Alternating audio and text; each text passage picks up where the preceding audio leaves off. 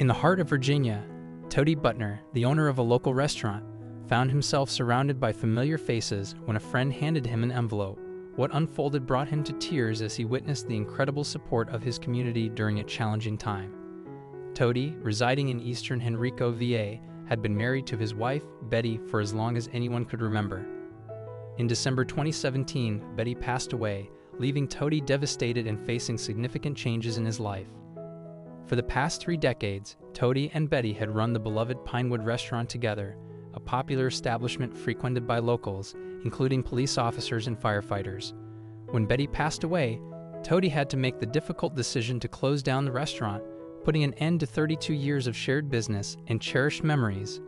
Betty held a special place in the hearts of her customers, known for her warm and welcoming demeanor.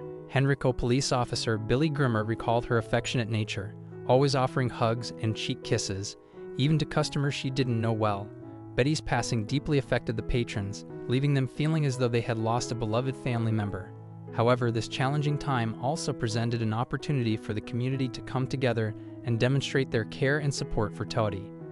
The loyal customers of Pinewood Restaurant decided to unite and provide assistance to help Tody during this trying period.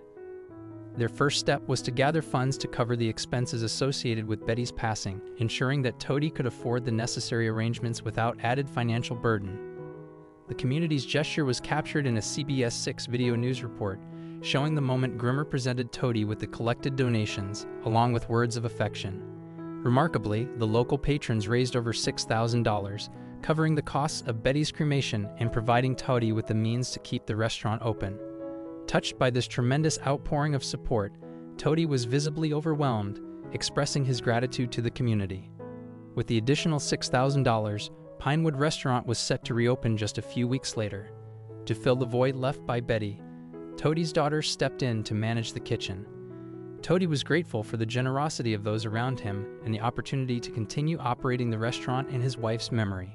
Though he was too moved to speak directly to reporters, Tody shared his feelings with his close friend Officer Grimmer, saying, "I feel wonderful about it," and expressing his appreciation for his friends, family, and employees.